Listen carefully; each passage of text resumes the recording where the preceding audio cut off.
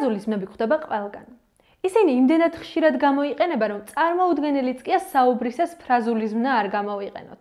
სწორედ ამიტომ დღეს გასწავლით 5 ყველაზე ხშირად გამოყენებად ფრაზულ ზმნას. მაგრამ მანამდე გეტყვით გრამატიკულად რა არის ფრაზული ზმნა. ფრაზული ზმნა არის ზმნისა და წინდებულის, ან ზმნისა და ზმნიზედის ერთობლიობა. როდესაც ზმნას დაერთვის წინდებული ან ზმნიზედა, ის არა მხოლოდ იცვლის მნიშვნელობას, არამედ შეიძლება რამდენიმე ერთმანეთისგან განსხვავებული მნიშვნელობაც კი განივითაროს. მას ასე 5 ყველაზე ხშირად გამოყენებადი ფრაზული ზმნა. პირველი, bring back, უკან დაბრუნება.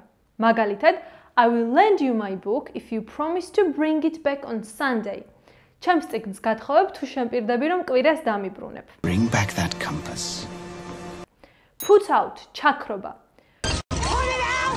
Put it out! Put it out! Fill in, შევსება.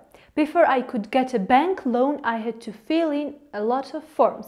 სანამ ბანკის სესხს მომცემდნენ, ბევრი ფორმის შევსება მომიწია.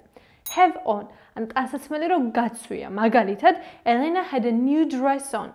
ელენას ახალი კაბა ეცვა. I don't have any clothes on. Take off ნიშნავს ტანსაცმლის ან ფეხსაცმლის გახდას. მაგალითად, I'd better take my shoes off. უმჯობესია ფეხსაცმელი გავიხადო.